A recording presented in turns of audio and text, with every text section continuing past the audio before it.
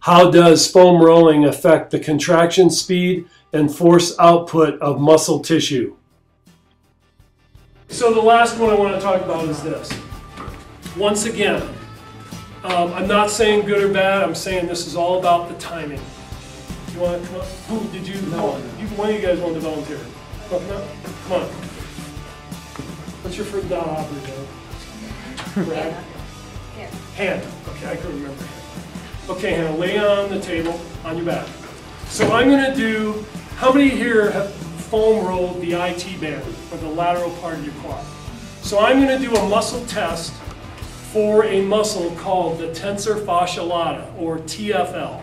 It is lateral, it attaches on the anterior crest of the ilium, right above on the top edge of the trochanter, just above the knee on the condyle of the femur, lateral, and on the tibial tuberosity, just lateral between the patella, tibial tuberosity. Muscle activation techniques, active muscle contract and sustain test is performed on the tensor fascia lata.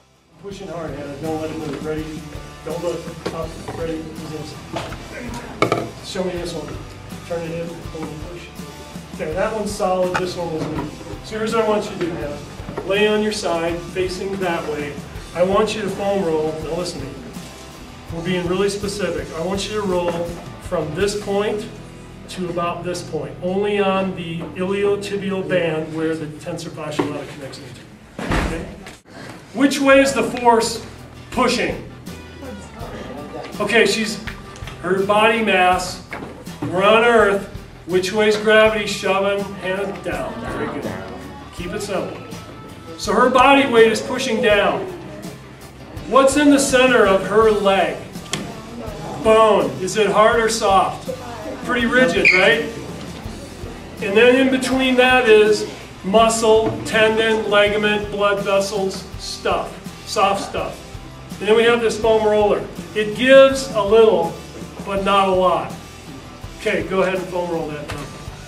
So she's putting pressure on the iliotibial band, this direction.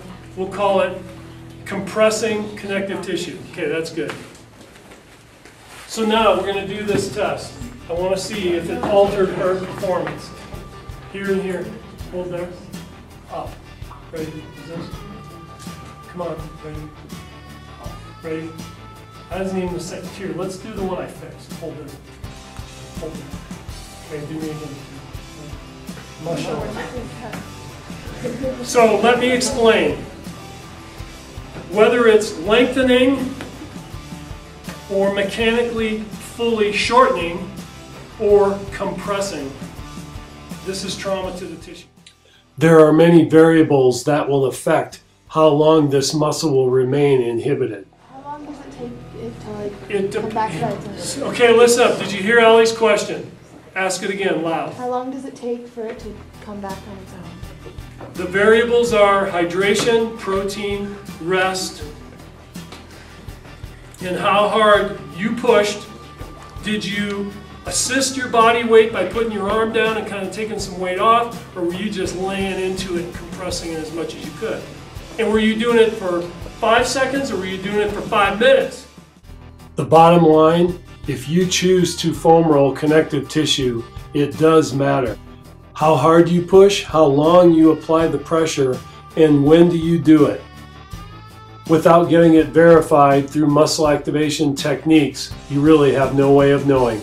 The real question is, how much are you willing to risk your athletic performance with unstable inhibited muscle tissue? For more information on how to increase athletic performance and reduce your risk of injury, go to musclemechanicsmat.com. Thanks for watching.